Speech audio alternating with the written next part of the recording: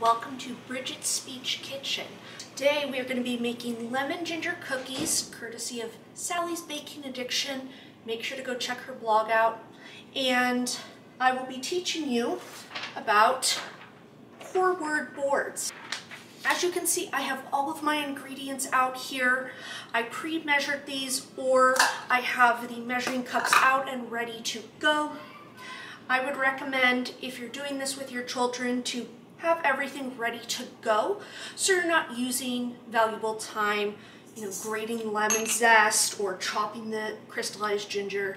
It's just nice to have it like this. So, ingredients you'll need are 1 2/3 cup of all-purpose flour, 3/4 cup of sugar, granulated, a tablespoon of lemon zest, so that's about 1 small lemon, a tablespoon of lemon juice. You can also get that from 1 small to medium-sized lemon. 1 large egg, that's at room temperature. You're going to need a 1/2 teaspoon of ground ginger, a 1/2 teaspoon of ground allspice, a 1/2 teaspoon of vanilla,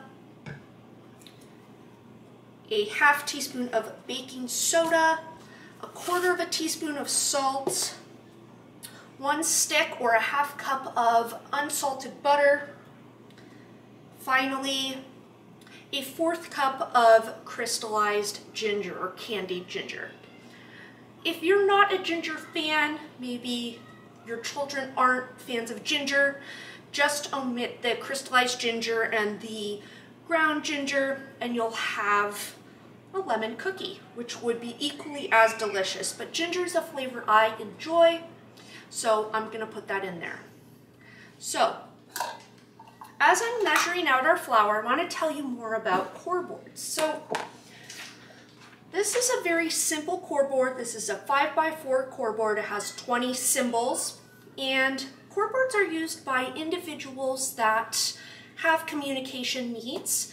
They may not have verbal speech, or they have a limited amount of verbal speech, so having a core board can allow them to communicate more easily. So core words are words that we use on a daily basis. They're high frequency words such as I, need, eat, help. They're all words that are important to know and that we use regularly. And then we have our fringe words, or words that we're not using on a daily basis. So, lemon, vanilla, ginger, those are not words we use every day. So, our first core word combination is going to be put it in. And when you're using a core board, if you're teaching this to your children, it's important to model it. Because if I just gave you this, or if I just gave a child this core board and said use it, they're not going to know what to do with it. So it's important to model it. You're going to say it and you're going to point to each symbol as you say it. So put it in is going to be our first one. So we're starting with our flour. And we call core boards and other types of communication that help a person that has limited or no verbal speech AAC, which stands for Augmentative and Alternative Communication. After this, they can use it to communicate their basic wants and needs, at least with this one. And this is what we call low-tech AAC. High-tech is something like an iPad. Low-tech, which is this, it's a piece of paper. It has all of the symbols and the text, and all you need is a printer, and then you point to the symbols that you want to use to communicate. So, you would have the flour pre-measured in the cup, and then you would say, put it in. And you would hand the child the cup of flour, and they would hopefully say, put it in, or I put it in, right? So I put it in. And you would say, you put it in, right? Maybe they need help. They could say, I need help. So that's just an easy way for them to communicate. Maybe they only know one of those words. Maybe they can put them together, but not consistently. So you can do that for all of these ingredients. That's why I recommend having the egg ready to go, cracked in a little dish like I do here. Same with the lemon zest. So the crystallized ginger, you want it finely diced or minced. So I would recommend also having that prepared beforehand. My flour in the bowl, I'm gonna put the rest of the dry ingredients in this bowl. So we have 3/4 cup of sugar. And again, this is just your standard white sugar. So this recipe I found on Sally's Baking Addiction. She is a self-taught baker. She has an amazing blog. She's pretty well known on Instagram. And on her blog, called Sally's Baking Addiction, she has thousands of recipes, maybe even millions, because she does a lot of cooking. She has all kinds of recipes for all kinds of baked goods. So cookies, breads, cakes, cupcakes, on and on. And so I found this one, and I wanted to do lemon because in my home in California, we have a beautiful and gigantic lemon tree. And the lemons that we have are called Eureka lemons. So they're not the ones you get in the grocery store. These are ones that you would find growing on someone's tree in the backyard. So this is what they look like. They range in size. We've had ones that are as large as grapefruits and little tiny ones. So I wanted to use that today. So we have our sugar in there. And next I'm going to be adding our lemon. I'm going to be adding next our ground ginger. So this is going to be a 1/2 teaspoon. And ginger, it has a bit of a spiciness to it, not hot spicy, just sort of a warmth. So that'll just add another flavor to the cookie. And then I'll be adding a 1/2 teaspoon of allspice, ground allspice, to do a 1/2 teaspoon baking soda. This will help the cookies rise. Salt, make sure to use kosher salt and fine grain. So once you have all your dry ingredients in the bowl, you're going to take a whisk and gently whisk this together just enough until all of the ingredients are combined. Now I'm going to take you over to my stand mixer, which is over here. This is a KitchenAid stand mixer. If you don't have one of these, you can use a hand mixer.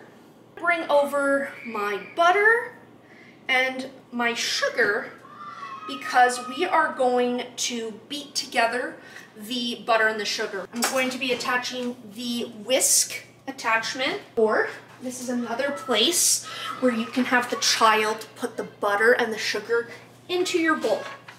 So the butter, very simple. Help them unwrap it if they need your assistance. They can say, I need help with the core board. And that's going to go into our mixer bowl here. For that butter, that it's at room temperature, we want it softened. If it's straight out of the fridge, it's going to be very hard and it's not going to beat properly. A good trick for that, there's a couple. You can warm up a glass and put it over the butter for a couple of seconds and that will soften it. You can microwave it. It only needs 10 seconds or less. That's normally how I soften it if I want to do it quickly. Best method though is to have your butter out and have it set out in advance of making the recipe. So that was 1 stick of butter or a 1/2 cup. And then I'm going to be putting in 3/4 of a cup of the granulated sugar. I'm doing fractions. That's always a good math skill for young children to learn. Science, because there's a lot of reactions. You can talk about the baking soda and what that does scientifically. So there's a lot of skills you can target, but I'm going to be targeting language with the core boards today. Okay, so let me show you what this looks like. You can see my butter and my sugar, and we're going to beat it is another step. So if you are using either a stand mixer or a hand mixer, you can have your child help you with turn on and turn off. So what you would do is you would have this scoreboard either on your counter or they can be holding it, and you would say, turn it on. You're gonna need something to scrape down the sides. I recommend like a soft rubber spatula. It's great for scraping down the sides. Continue to do this step until the butter and the sugar are creamed. Just a fancy term for the butter and sugar are well combined. It's smooth and it's pale in color. This is a great time to continue to use the core board and to continue to model the core board. So turn it on, right? And then they can say, I turn it on. So maybe they need help turning on the mixer. I need help, turn it on. And you can make this much more simple, especially when you're just starting out. Maybe they just do help. When they're first learning to use this, make sure, one, you're always modeling what you want them to say, and then they can imitate it, and hopefully over time, they are independently able to communicate with the core board. The other important thing to do is to praise the AAC user for any attempts they make. If they verbalize, I turn it on, point to each symbol, that's amazing. Maybe they don't have any verbal speech, but they point to each of the symbols. That's great. Maybe they only point to one in the sequence that you modeled for them. That is amazing too. Because when they're first starting out, they need that praise. Otherwise, they're not going to want to keep using this. Also talk about what's actually happening in the moment. So you could say, it on. Right. When this is done, something they can say is all done. And we're going to use this all done step later in our communication. But after each step, they can do all done, I make it, right? And the grammar isn't so much what we're focusing on here. I make it isn't grammatically correct. We would say I made it. But really the main idea of core boards is to help the person communicate, not necessarily to pick on grammar. Okay, so let me show you what this looks like now. Any sort of consistency, you can see that. Okay, so now we're gonna add in the rest of the wet ingredients. Okay, so the rest of the wet ingredients are the lemon juice, the lemon zest, egg, and our vanilla. So I'm gonna go in with the egg next. You can see I already have it cracked, ready to go. You pop that in there. I'm gonna give that a little mix through. Then I'm gonna add in my vanilla. So we want a teaspoon. I'm gonna put in our lemon juice. So 1 tablespoon of fresh lemon juice. If you live in an area where you cannot get fresh lemon juice, you can use bottled lemon juice, it's fine. And then finally the lemon zest. So if you don't have lemon zest, your cookie is just going to be a little less lemon forward. But this is what it looks like. And what I love about lemon is just the smell. It's fresh, it's vibrant, and I just love it in cookies. I have all of my wet ingredients in the bowl. All those steps where I put in the egg, lemon zest, lemon juice, vanilla. That's again another opportunity to have put it in as the language you're using. So, and then again, there's multiple opportunities to do turn it on with the mixer. I'm going to be adding our combination of dry ingredients that we combined together earlier. So when you're adding your dry ingredients, you don't want to dump it in all at once. It's not going to mix that well because there's too much in the bowl that's been added.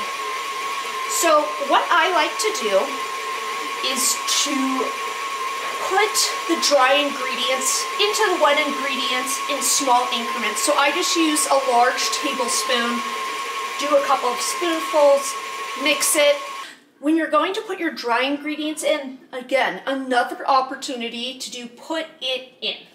And when you're first teaching it, The more reps, the better. So now you can see I'm gonna put my dry ingredients. So core boards are great for a variety of people, commonly used by SLPs.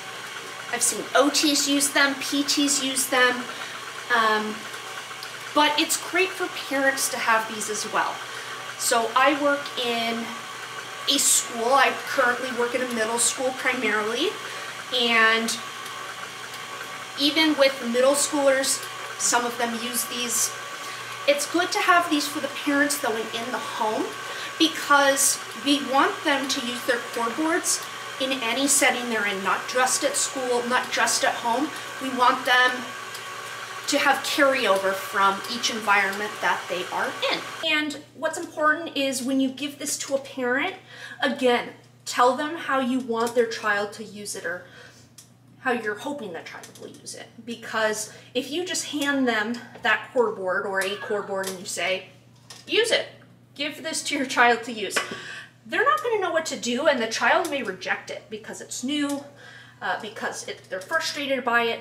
So make sure to give the parent those models and then say, okay, you're going to model what I modeled for you today to your child.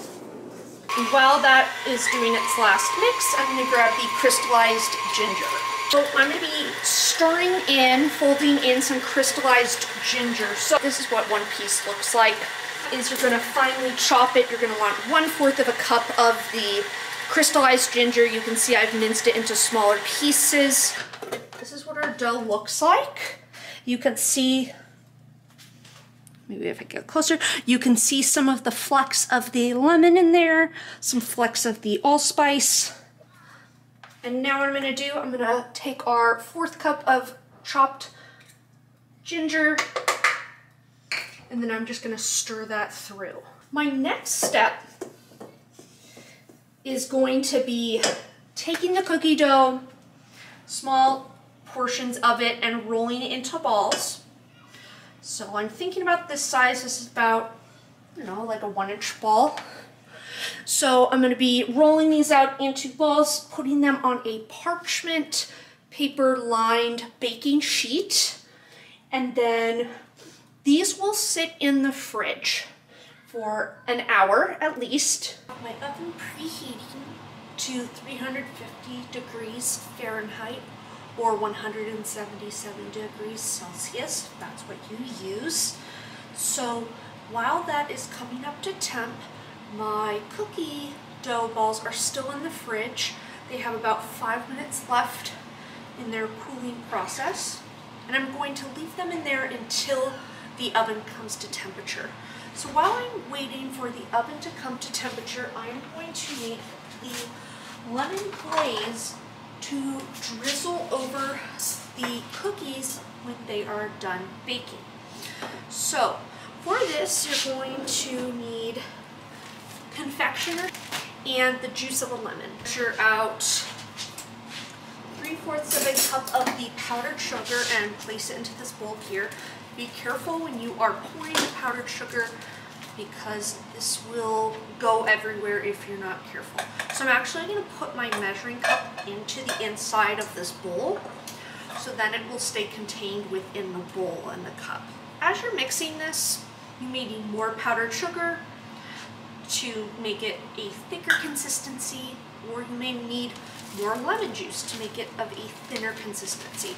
The consistency is sort of up to you. I'm just going to squeeze half of the lemon, stir it, see how I like the look of it, add more lemon juice if needed, or add more powdered sugar on the timer. I'm going to take my whisk and whisk this up. And let me bring the bowl to you to kind of show you. So as you can tell, I'm going to need to add more lemon juice because there's still quite a bit of unincorporated powdered sugar in my bowl. So I'm going to add my other half of the lemon and kind of see where it's at after that. So this is kind of the consistency we're looking for. Here are the cookie balls I rolled out earlier. You can see they're about 1 inch in size. They are on metal baking sheets lined with parchment paper that prevents them from sticking. to your baking pan. It also makes for really easy cleanup. So before they go into the oven, I am going to slice some more of this crystallized ginger and put it on top of each cookie. Now I'm just gonna do 1 to 2 very thin, small slices because you want the ginger present. You want people to know when they look at the cookie that it has ginger in it, but you don't want it to be a whole mouthful of this strong ginger. So I'm just gonna take my pieces, cut them as thin and as small as I can, and then I'm just gonna press it into the cookie. Here's what the cookies look like before they bake. Baking sheet, they're about 2 to 3 inches apart from each other, so when they bake, they won't touch each other and spread. Them in the oven for 11 to 13 minutes. You need to let them cool. Drizzle them with the lemon and powdered sugar mix and see how they taste. Okay, so here are the finished cookies. You can see I've made 24 or 2 dozen. And I just drizzled over the lemon and powdered sugar glaze. Just did with a spoon. Once you're ready to eat the cookies, you can use your core board and you can do things like, I like it, if they like the cookies. I make it, to talk about what you did. All done. I get it. So when you give them a cookie, they can say, I get it.